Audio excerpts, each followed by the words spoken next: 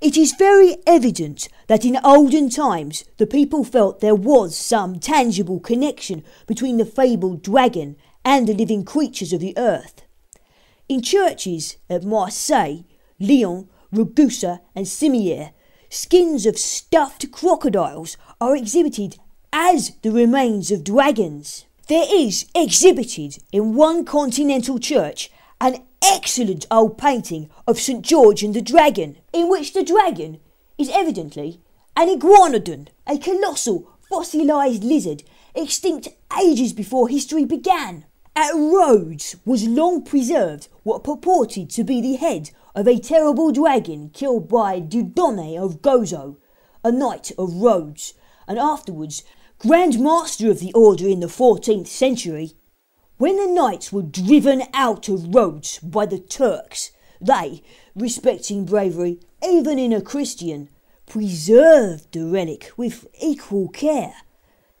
It was seen by the French traveller Thevenot as late as the middle of the 17th century, and from his account there can be no doubt that it was the head of a hippopotamus. Again, at Klagenfurt in Carinthia is a public fountain on the stonework of which is carved a huge dragon with 6 feet and a monstrous head surmounted by a stout horn.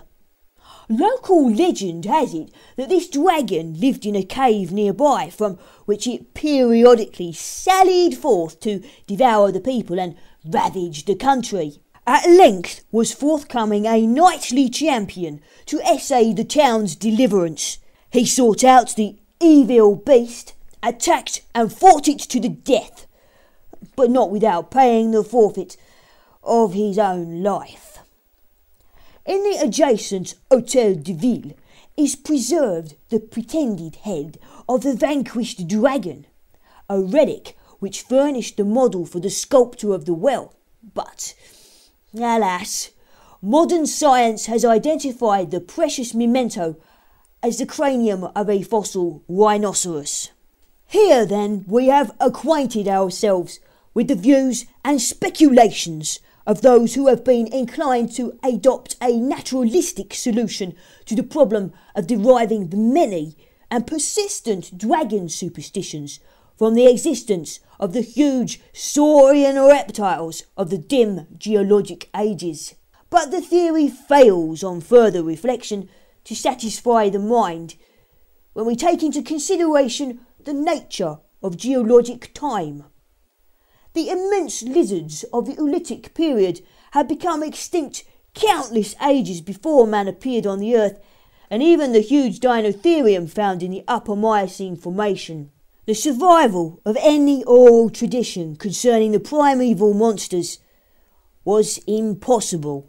As to the creatures themselves, it is doubtful whether the huge reptilian denizens of the steaming earth could possibly have existed under the natural conditions which prevailed at a later period of the world's history.